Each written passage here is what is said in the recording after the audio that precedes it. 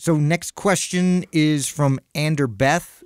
Can you elaborate on the differing results between low and high rep sets? Oh yeah, this was a what? Say that again. Sorry. Low rep and high rep sets. What's the difference between the results? Oh, okay. That they'll provide for you. So low repetitions, you're going to train kind of this low gear, grinding, summoning of strength. Higher rep, it's like more torque. The higher rep stuff, you're going to get, better pumps. It's going to be a little bit more exhausting, a little bit more cardio. Both extremely valuable for the body. And now, this is an observation, okay? So I think everybody should train and go in and out of both of them if they want the best results.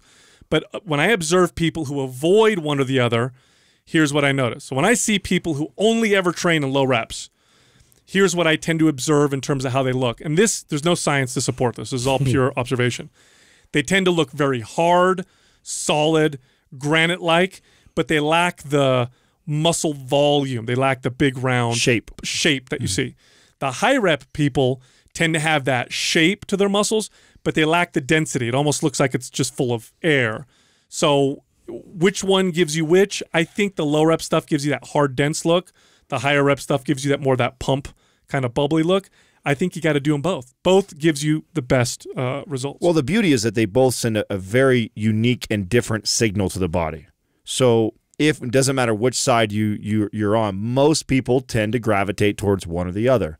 My guys that love to lift heavy and brag about the weights they lift, they tend to find themselves always gravitating to those singles, doubles, triples, or maybe 5x5 type of training, and they spend a majority of their weight training in that rep range. And even if their goal is to build strength and power and muscle, which that lifting in that rep range serves a lot of that. But because they do that all the time, one of the best things they can do is move to 15 to 20 reps, and they'll get a ton of strength and muscle.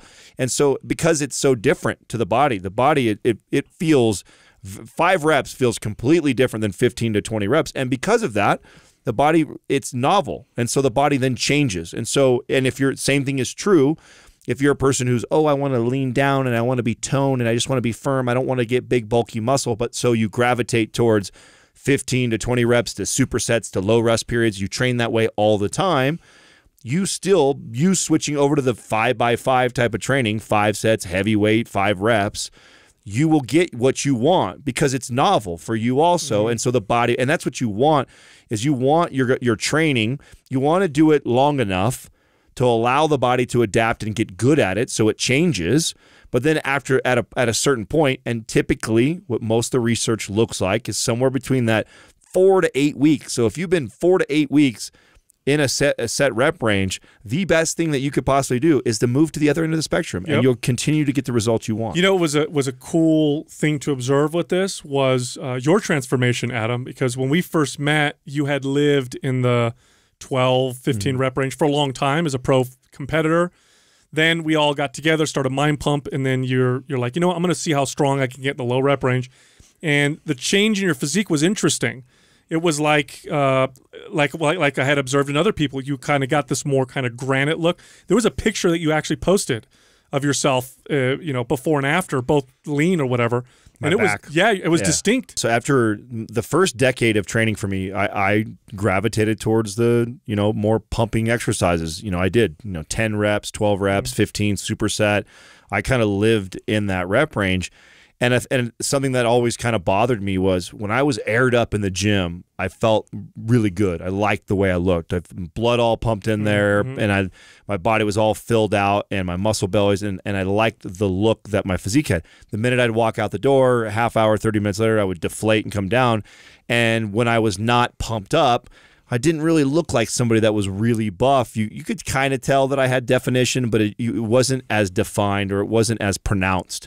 When I started lifting really, really heavy, I noticed that even when I'm like falling off for like a week, or I haven't been consistent, I haven't been in the gym, you can still see my triceps on me. You can still see my that didn't happen until I started really lifting heavy, and that kind of speaks to the what you speculated about because there is no science right now to support that it makes the muscle look more granite. Plus, there's such an individual variance. I don't even know how you would study that. Yeah, but I can attest to my experience of not really lifting heavy that much, and I intermittently did it, but never like I did when we all got together, and it completely changed the way my physique looks, and now.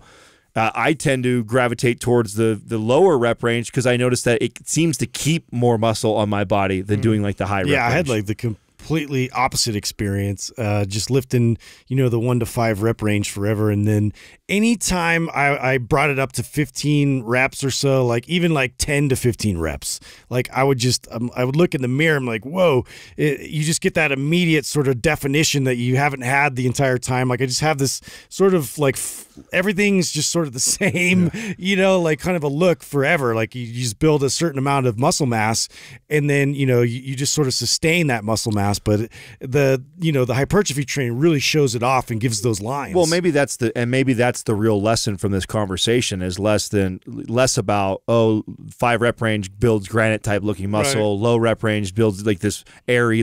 Do it all. Yeah, maybe what the real truth is, whatever you're doing that you know what you gravitate towards the most to.